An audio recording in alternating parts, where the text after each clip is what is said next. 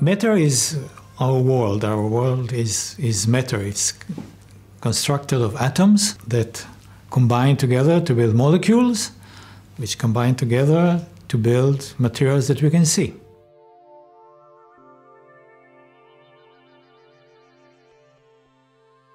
The fact that matter is composed of atoms was speculated a long time ago. The Greeks spoke about it. They also speculated that there are some arrangements in which atoms are arranged.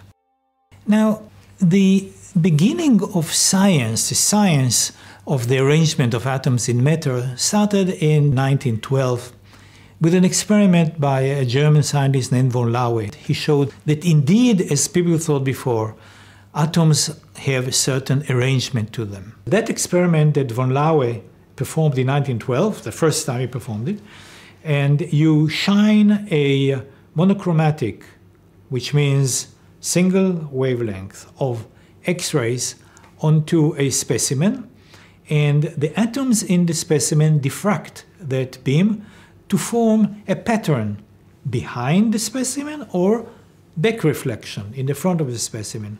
That pattern, which is composed of dots or circles, tell you everything about the structure in which the atoms are arranged. He looked at crystals, and crystals meant that atoms are arranged in a way which is periodic. Periodic is like tiles on the floor. When you know the order, you can speculate where the next tile will be. Even if you don't see it, you know that the next tile will be there and the next one there, so you know, you understand the order. And in ordered atoms, you can have several ways which you can rotate and have rotational symmetry. Rotational symmetry means the following. If you look at square tiles on the floor and imagine that you turn it 90 degrees and look again, you will not know that I turned it because it looks the same. 90 degrees again and 90 degrees. You can do it 4 times, 1, 2, 3, 4, and it comes back to the same position. This is called fourfold symmetry.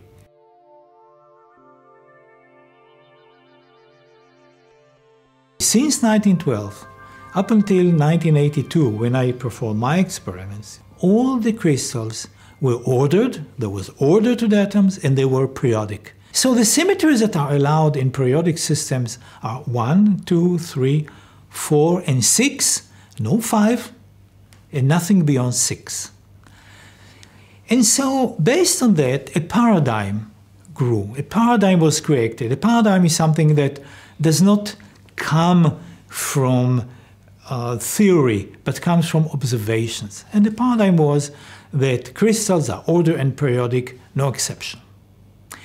And in 1982, I have found a crystal, and then several crystals, that acted like every other crystals. I discovered it in the electron microscope.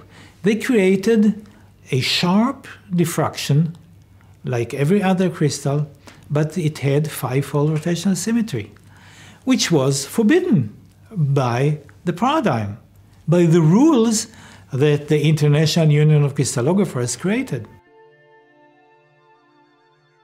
It was in the morning. I was alone in the electron microscope room looking at a new material that I just created, composed of aluminum and manganese. Right there, in the beginning of the morning, I looked at the material and it looked very strange to me. And I took a diffraction, an electron diffraction from that area that looked strange.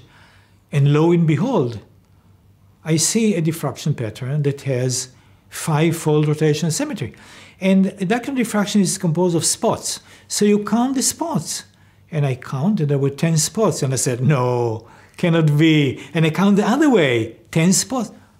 This cannot be. It implies 5-fold rotational symmetry. I look again and I study a little bit, and then I said, I must share it with somebody. I mean, this is an amazing thing. The work, by the way, was done at National Bureau of Standards, NBS, in Washington, where I spent my sabbatical. So I looked in the corridor. It's a very long corridor. I looked right, I looked left. There was nobody there, nobody to share with. So I went back to the microscope and spent the whole day performing experiments. Now, what I thought was that this is a periodic material which is twinned. Twinned means that the atoms are arranged in such a way that they form a mirror image One like this and one like this. These are rows of atoms are arranged in such a way that they form a mirror image of each other. And in between is a twin boundary. And so I looked for twins. I couldn't find them. I make larger enlargements, larger and larger. I could not find any twins there. So I was convinced from the first minutes of my observations that we don't have twins there. So what is it if not twins?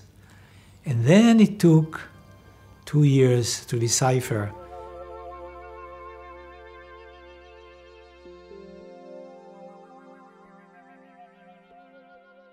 For a couple of years, I was alone. I was ridiculed. I was treated badly by my peers and my colleagues. And the head of my laboratory came to me and smiling sheepishly, and he put a book on my desk and said, "Danny, why don't you read this and see that it is impossible what you are saying?" And I said, I teach this book. I don't need to read it. I know it's impossible, but here it is. This is something new. That person expelled me from his group. He said, "You are a disgrace to our group. I cannot bear this disgrace." And he asked me to leave the group. So I left the group. And he was a good friend of mine. But he could not stand that people say that this nonsense comes from your group. This was the atmosphere. People not only did not believe in what I said, people were hostile. The community of non-believers was very large in the beginning. In fact, it included everybody. The leader of that group was Professor Linus Pauling, a 2-time Nobel laureate. He was a very important figure and the idol of the American Chemical Society. And to his last day, he was standing on stages and published papers saying that Danny Shechtman is talking nonsense. 2 years later, I came back to the Technion, and here I met Professor Ilan Blech, who was the first person to believe in my observations, and we linked force, and he proposed a model, a physical model, that explains how these crystals could form. And the two of us sent a paper for publication in a journal called Journal of Applied Physics, and the paper was rejected on grounds that it will not interest the community of physicists. And so that summer of 1984 now, I went back to NBS and met another colleague of mine, John Kahn, who is a chief scientist there. And he invited another scientist from France named Denis Gratias, and the four of us published another paper, which was published very quickly. And then hell broke loose because it did interest the community, and many scientists around the world started to work on these materials, and they called me from around the world, I have it too. And so the community of believers grew slowly.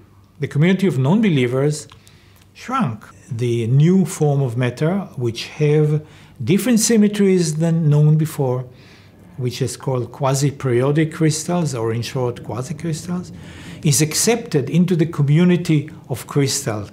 So the definition of crystal was broadened to include other crystals which were not known before. It is used as strengthening particles in a steel that needs to touch the human body, such as electric shavers, also surgical equipment. It is the best maraging stainless steel available today in the world. Extremely strong steel, which can be hardened and amazing. And its strength is based on quasi-periodic materials. Hey, if you are a scientist and believe in your results, then fight for them. Then fight for the truth, all right? Listen to others, but fight for what you believe in. And fight I did. And the result was extremely good for many people, including me.